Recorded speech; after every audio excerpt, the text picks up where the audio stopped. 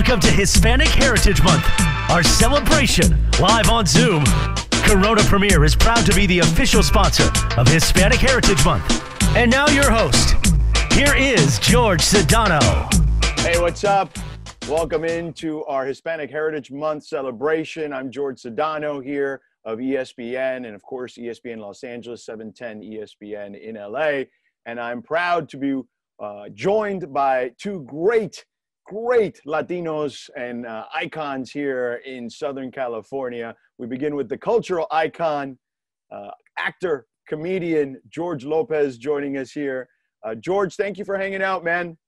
There he is. George, how are you, buddy? Thank you, brother. Good to see you, man. Yeah. Respect to you during Hispanic Heritage Month. I think every month is Hispanic Heritage Month, but that's just me. Yeah, I'm with you. And by the way, thanks to our friends at Corona Premier Absolutely. For putting this thing together. And, of course, Adrián González, 15-year MLB vet, former Dodger, Padre, Red Sox, you name it. One of the best baseball players to play here in Southern California. Adrián, what's up, man? Thanks for joining us. How's it going? Yeah, thank you for having me. Appreciate it. George, great to be on here with you. Let me ask you this. Did you ever think that you look like Ernie from my show? Because I say no. Man, everybody says it. Hey, I own it. I think I do. When I grow up, when I don't have the gel and it's a little puffy, there's a resemblance. I said, sure. that guy, I mean, no disrespect. This is a professional athlete, a Hall of Fame caliber athlete. This vato was a chubby best friend in a sitcom, and they put them together. I'm like, they don't belong together. But I can eat tacos. Well, just like you know, it could be like if it. That's funny. It could be like if it was your, maybe he could play like, you could play his big brother on the show if we brought the show back or something. Let me ask you, Adrián. So let me ask you this. So, when Vin Scully departed as our announcer, it was a huge thing. Like, and I had made friends with him later, but also, growing up in LA, and when the end of the season, and you didn't think of Vin Scully having a family or having a life outside of the Dodgers, but here's a guy that played on some good teams that had, like you played in the intro, maybe one of the most famous announcers, if not the most famous announcers, call your games. What's that like? AG? When you go back to the highlights and you hear how he called it, that's when you're like, that's Vin Scully calling it. Because when you're playing, like you don't hear what's going on in the background, and you don't know, and so you're in the moment, you're in the stadium.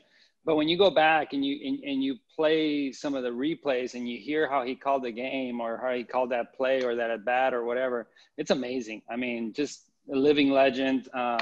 He's incredible. I think he's the greatest announcer of all time. So, when I was a kid growing up, and occasionally maybe once a season, maybe once every 2 seasons, you maybe had field box seats. So me and my friend Ernie would go on a Sunday. Maybe there wasn't as many people on a Sunday game with a team that wasn't as good at that particular time of the season.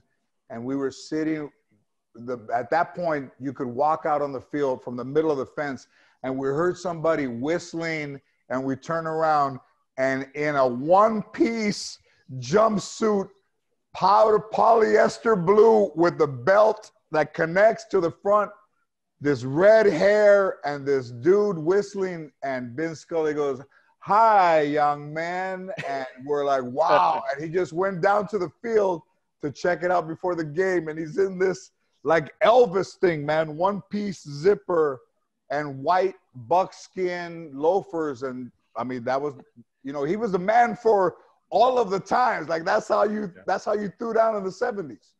Yeah. George, let me ask you this, and Adrián, I'd like to get your thoughts as well. Like, we're all sports fans. I work in sports. Adrián, you played. George, you're a huge sports fan. You're at Dodger games. You're at Laker games. You're everywhere. Where did it start, though? The love for sports. Was there a lot of sports in your Latino household? Well, I'm not a professional athlete, but, my grandfather and he was not my biological grandfather. And I didn't even really know that he loved baseball. And I remember one day we were playing with the guys I played Little League with on a Friday, and this car pulls up, and it's him and my grandmother, and they say, "Get in." And I get in. I said, "Where are we going?" We never really did anything much as a family. And we're driving down the 5 freeway, past where I live right now. And then we come over to Elysian Park, and you see this thing that just looks like it was the most beautiful thing I'd ever seen. the biggest thing I'd ever seen. And it's this Dodger Stadium with that ball and the thing. And we went to the game. I had no idea he was taking us to the game. And I'm going to tell you that it was the only thing that we did as a family was go to the games. And from 66 to 88, that's what we did as a family, was go to Dodger games. Adrian? Awesome. For me, it was in Tijuana with my, my dad played baseball. My two older brothers played baseball. So when I was born, when I came out of the womb, it was like, man, you're playing baseball, So it was, I always tell people I had no choice. We spent Saturdays and Sundays on the baseball field whether, it was my brother's doubleheaders, my dad's games. We always had the carne asada after the games, after my dad's games, because he ran the team that he played on. He was like a player coach in that league. It's like a Sunday ball, but it's a very high level Sunday ball. And so he would always have the carne asadas afterwards, and we would just hang out we would literally be, at least on Sundays, from like 8 a.m. until 5 p.m. In the, Liga Municipal de Tijuana, right there in Otay, in Tijuana. Let me ask you this. When was the moment that you realized to yourself or to your family or whenever that you were going to be a professional baseball player? Like, where were you when somebody said, man, I'm going to be a baseball player? You know what? We always all had this passion. My dad was really good. He was asked to go play professional baseball many a times. He's kind of like a little legend in the amateur leagues. He holds like a bunch of records. And so my dad's dream for any of us, all his kids, was to be a professional baseball player. Because the opportunities he had to turn down because the money that he was offered to go play professionally in Mexico was so little that he was making more money in his job. And so his dream was for us to be professional baseball players. And I would say, to answer your question, George, I would say junior year of high school, before the baseball season started, I quit football. I was a quarterback in football. And I quit football so I could go play, so I can focus 100% on baseball. And I just went straight into the weights, and I started doing a ton of weights. And at the end of my junior year of high school, I was invited to this tournament called the Area Code Games, and where they bring in a bunch of high school players from all over the U.S. And when I went to that tournament, and I had a really good tournament, I had all these scouts come to me in colleges, and that's kind of where like everything started.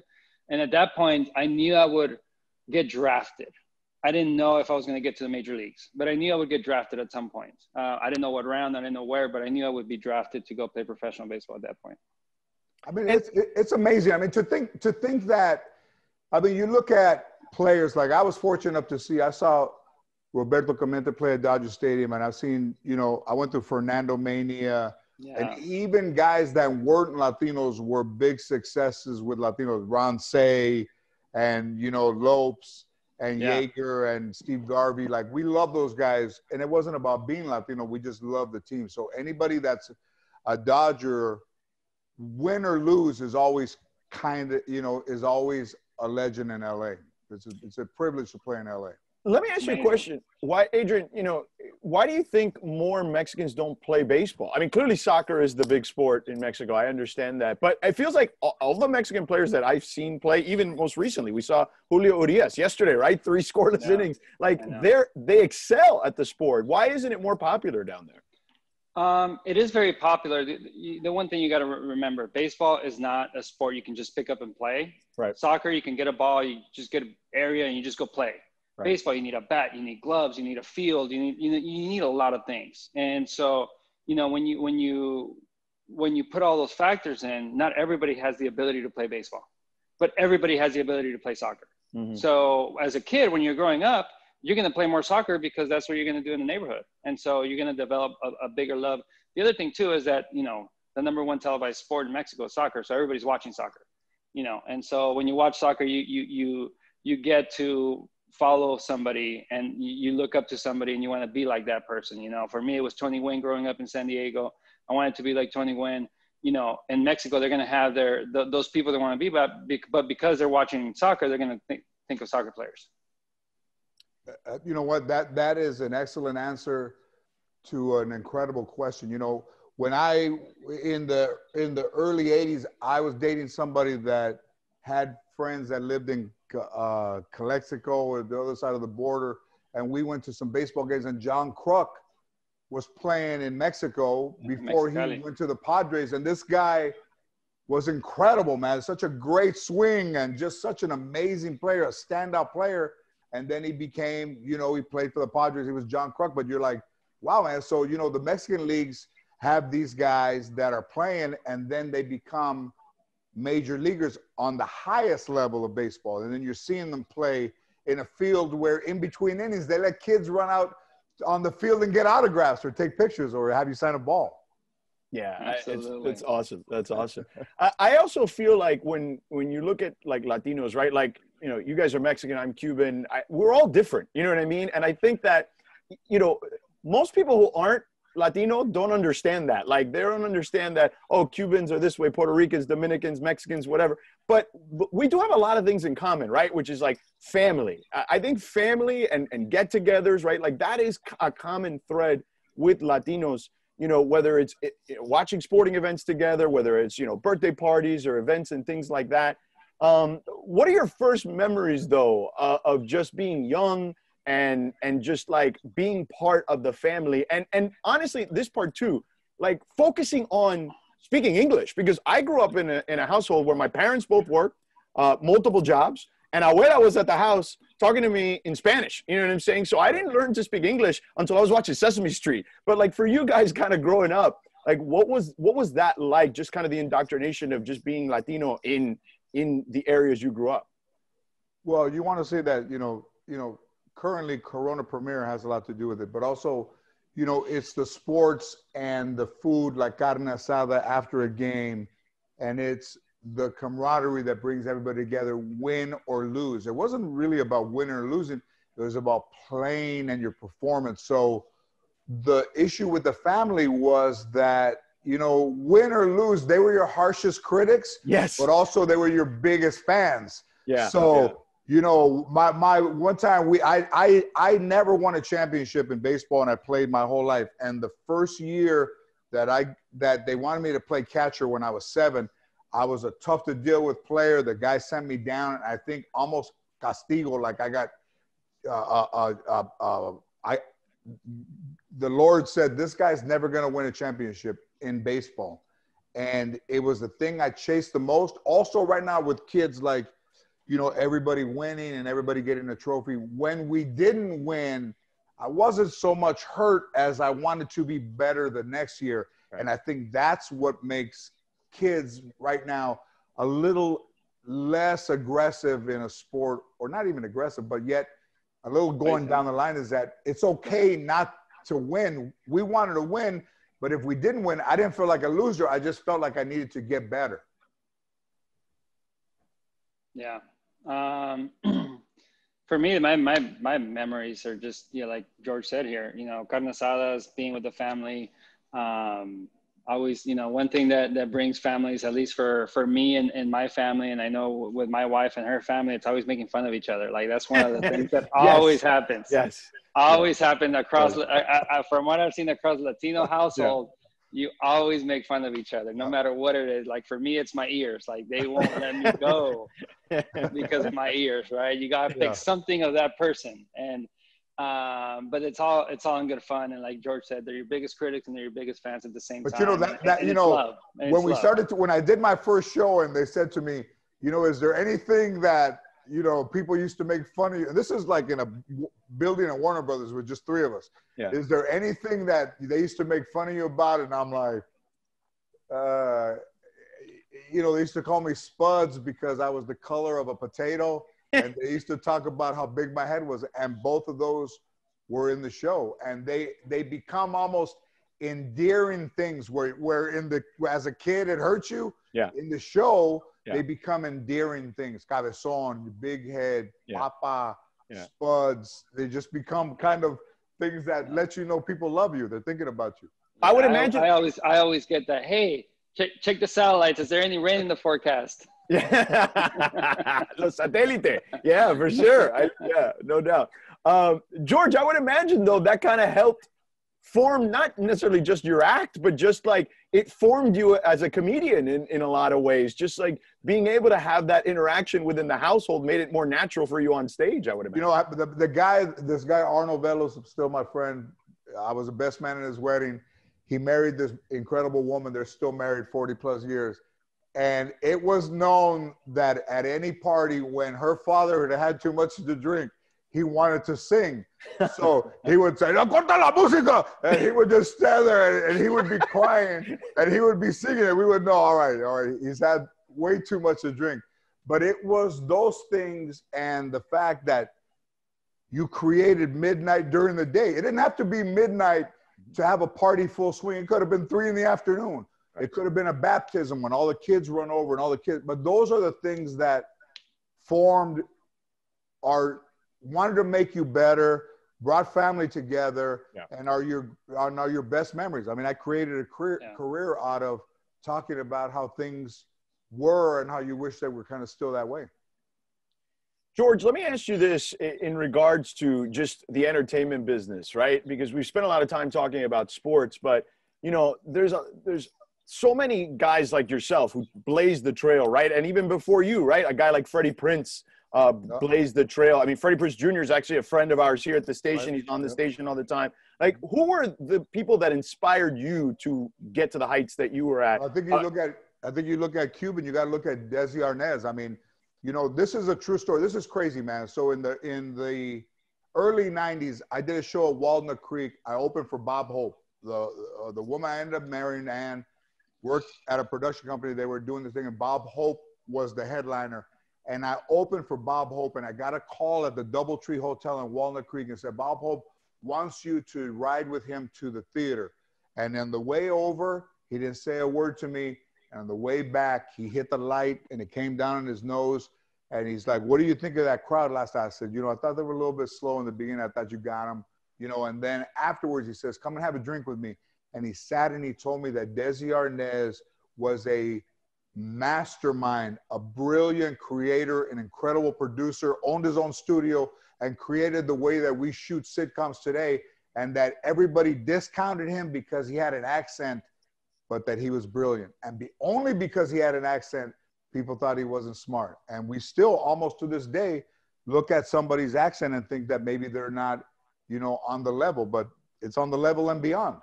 Yeah, for sure. Adrian, did you ever run into any of that in sports? Like, I feel like in any walk of life, right? Like, people get put into boxes, right?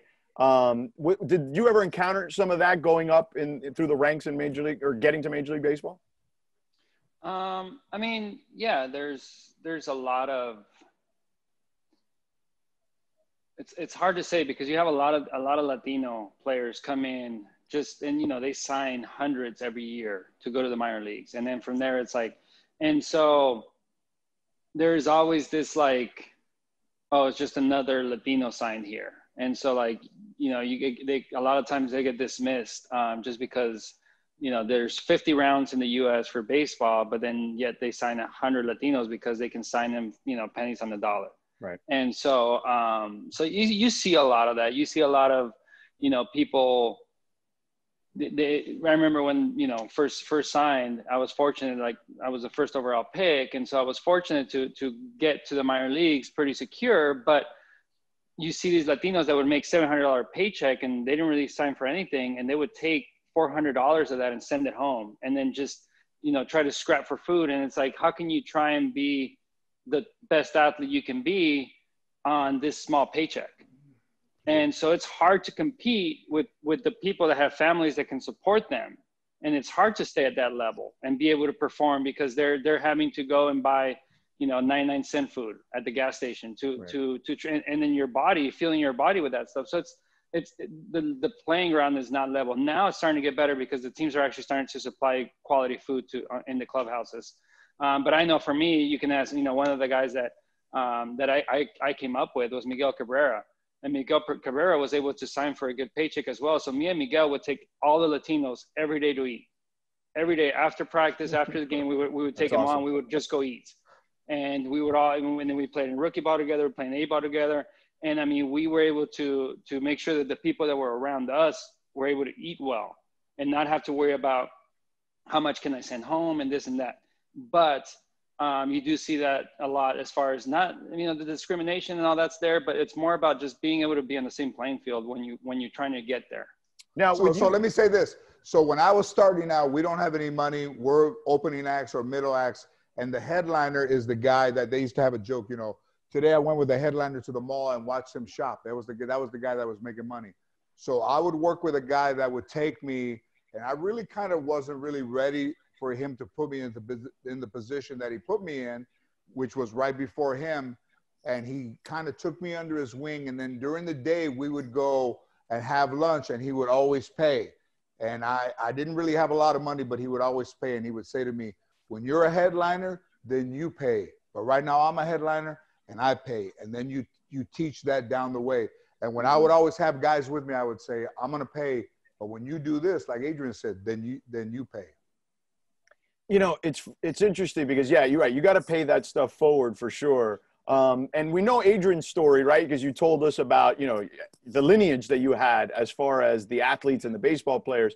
But George, I'm curious about you because I can only speak from my own experience. When I told my mom and dad, who, fled Cuba in the 60s, that I wanted to be a broadcaster, he was like, pero qué coño? Yo vine a este país. I came to this country, and fled communism for you to be a doctor or a lawyer, and I was making 18 grand in my first job in 2000. And he thought I was crazy.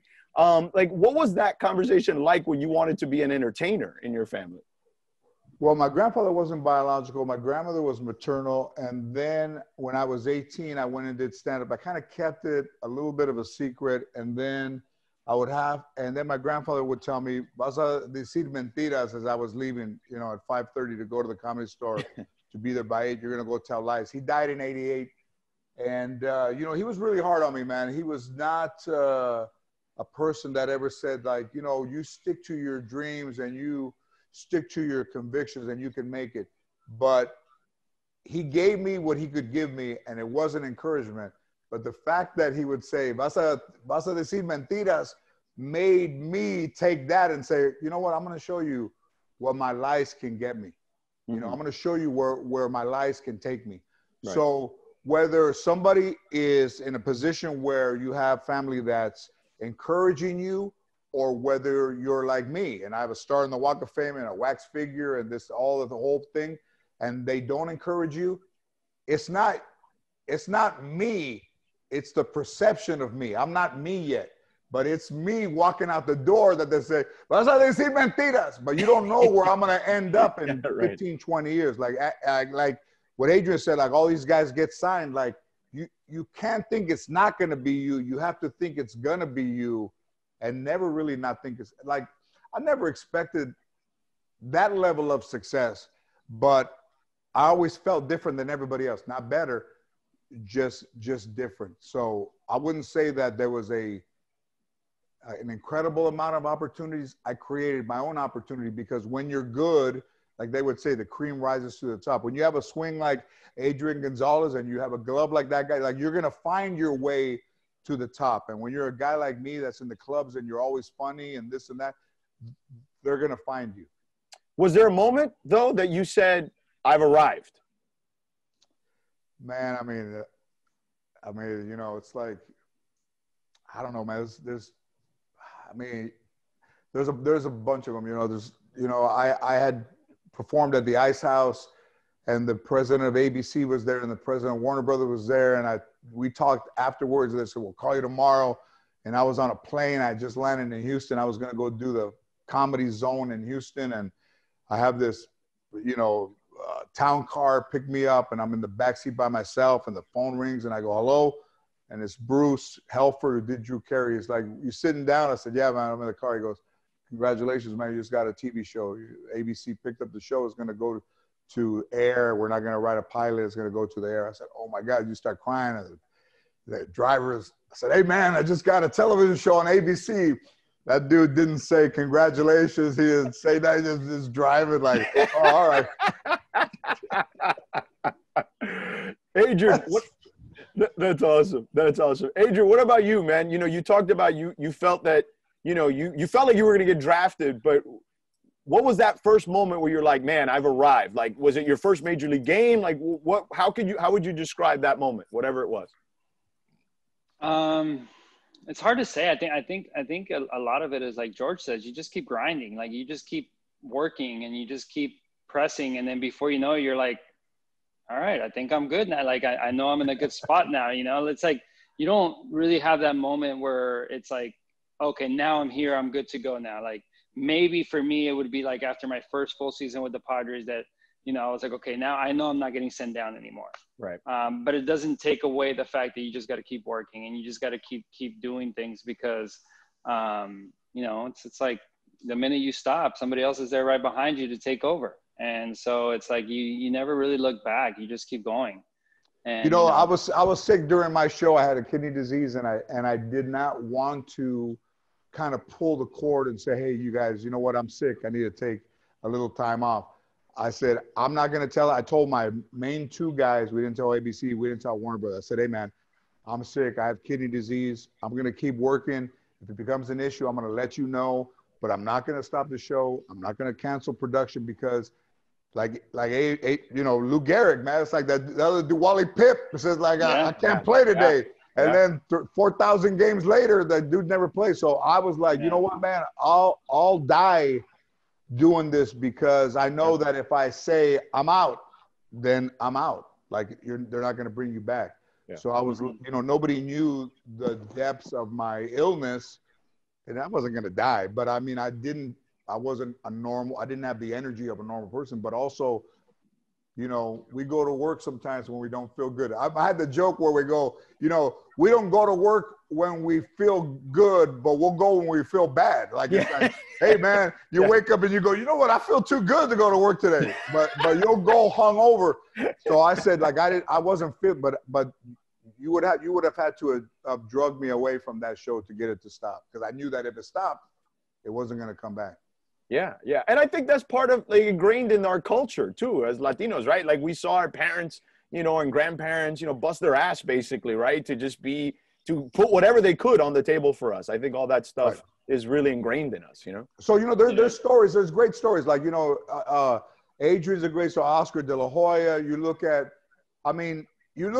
Fernando Valenzuela, who lives around here, and then you think that this guy comes to LA, and my grandmother worked nights, and I remember one morning when I got up, there was a T-shirt and a button on top of this desk, and I'm like, where did this come from? And my grandmother said that a guy was walking through the factory selling Fernando Valenzuela T-shirts and buttons. That's how popular this dude was in LA, that at factories they were selling T-shirts and buttons and hats of this guy. Like, really, if you look at Muhammad Ali, and if you look at, you know, people that they admire on the highest level, this guy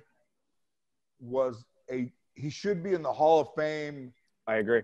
And the fact that he's not is an insult to every Latino who's played baseball and every Latino who's performed in any profession at the highest level. Well, I'll tell you this real quick, just to interject here. His first start, the 40th anniversary, was a little over a week ago. And I was stunned, right? Like, we were talking about it on the radio show a little bit.